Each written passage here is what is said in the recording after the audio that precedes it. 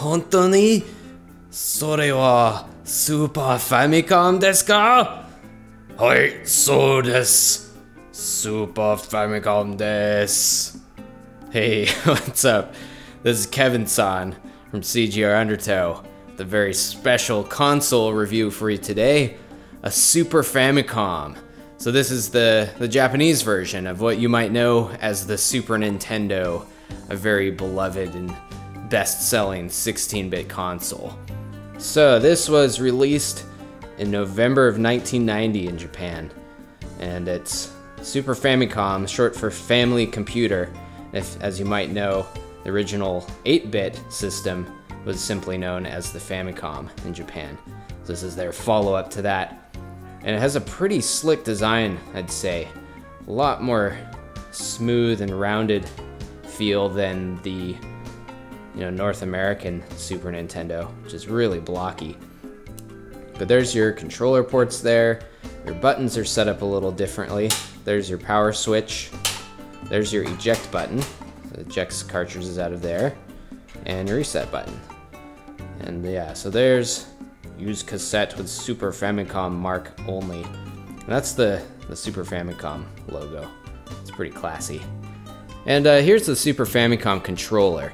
It's it's what you would expect, not too different from what you're used to. I did a full review of this, so definitely check that out for the details. But yeah, that plugs into your port as you would expect. It goes in right there. Alright. Now let's put in a game. What good is a console without some games, huh? So here's what a Super Famicom cartridge looks like. This one's even autographed by a Japanese person. Thanks. But yeah, you might be able to guess what this is. There's a vampire, guy with a whip. Yeah, this is what you know as Super Castlevania 4. But yeah, the cartridge shape is a little bit different. Here's Castlevania 4 for the Super Nintendo. So you can see it's got a more rounded feel to kind of match the console style. Yeah, so the tops are similar, but yeah, just slightly different enough. And then you put your game in the slot, like so. You're used to this, right? Let's test out the eject button. Bam! Ejected. And let's check out the back end here too. There's your power adapter port. RF out, channel 1 or channel 2. Yes, they have channel 1 in Japan. It's intense.